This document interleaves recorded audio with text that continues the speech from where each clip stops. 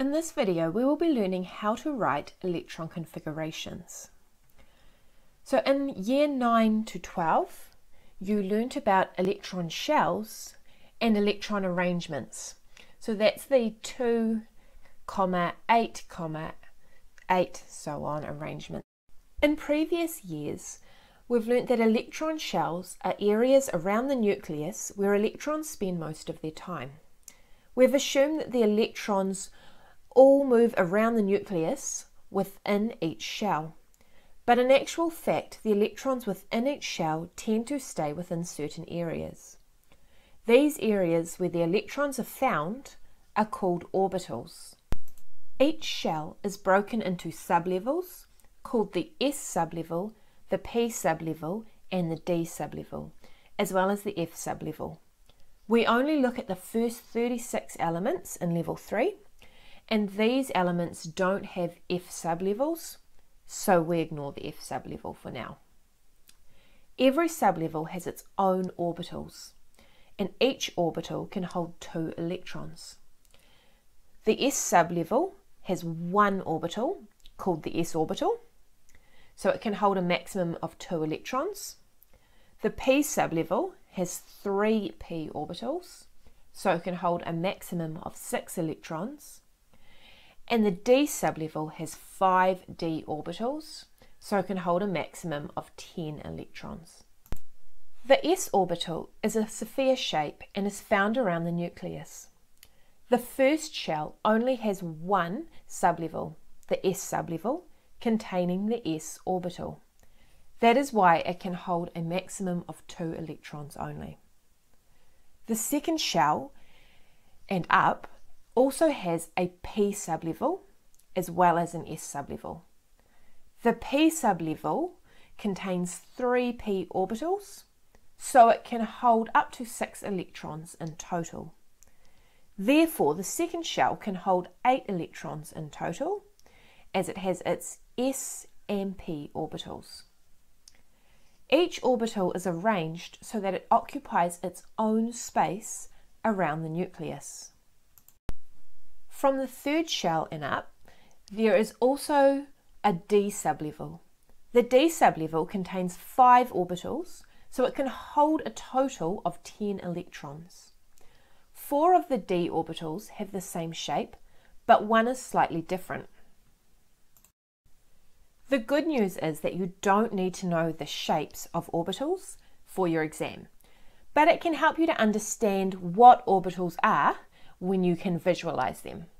You do need to know how many orbitals there are in each sublevel, and that each orbital holds a maximum of 2 electrons. When electrons fill the orbitals, they fill the lowest energy orbitals first, before filling the orbitals of a higher energy. So the 1s would be filled before the 2s, and the 2s would be filled before the 2p. The number in front of the SP or D tells us what shell the orbital is in. So 1s is the S orbital in the first shell, and 2s is the S orbital in the second shell. When electrons are filling the orbitals in the same shell and same sublevel, 1 electron is added to each orbital first, and then they double up. So if the electrons are filling up the 2p orbitals, 1 electron would be added to each of the 3 orbitals before the second electron was added to each orbital.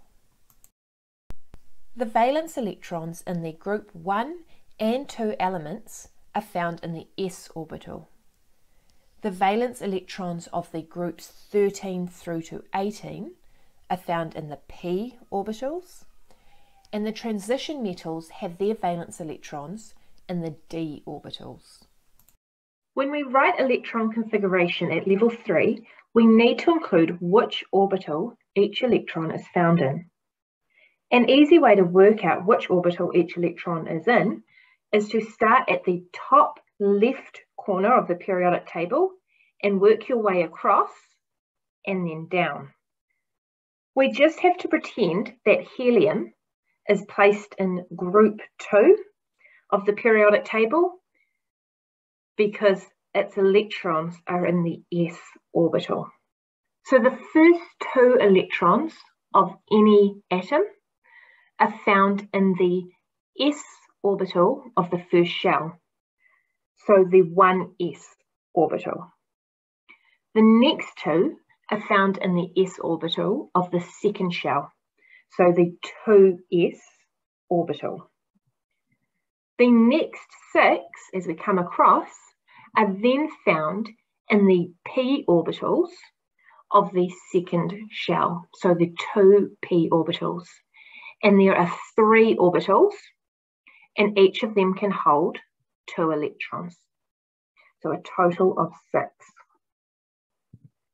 The next 2, when we come down, are found in the 3s orbital. And that's then followed by 6 electrons added to the 3p orbital.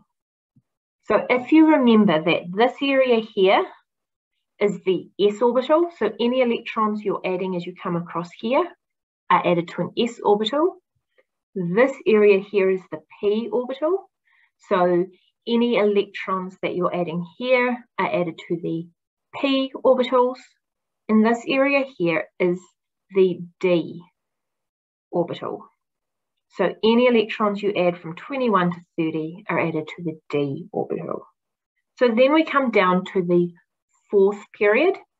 And because we only look at atoms up to atomic number 36, we don't go past the 4th row. So the next 2 electrons after 3p are added to the 4s orbital. So we're still in this area, so we're in the s orbital, and it's the 4th row, so the 4s. And then this is where things get a little bit different, because we now move into the d orbitals. So there are 5 of these orbitals, and so they hold a total of 10 electrons. 1, 2, 3, 4, 5, 6, 7, 8, 9, 10. Whilst it looks like this is in the 4th row, because it's in line with the 4th row, these electrons are actually in the 3rd shell. The d sublevel is actually 3d. So we have 10 electrons in the d orbital of the 3rd shell. You just have to remember when you add electrons to this d sublevel that it is to the 3d orbitals. Note though that we added our 4s electrons, our 2 4s electrons, before we added our 3d electrons. So even though these electrons are in the 4th shell and these are in the 3rd, the 4s electrons actually are added before the 3d. And that's because if we go back to our previous slide, we can see that the 4s orbital is actually lower energy than the 3d orbitals. And we add each electron from the lowest energy up to the highest energy orbitals. So our final 6 electrons are added to the 4p orbitals.